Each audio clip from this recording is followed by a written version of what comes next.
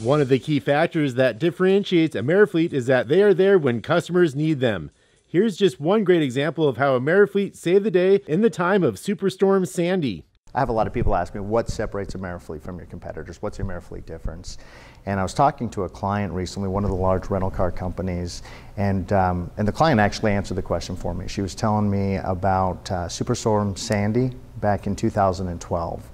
And how at the time, because of the size of the disaster, that nobody was able to get in and out of there. And the rental cars in the area had gone, and the first responders that had come in had no way to get vehicles.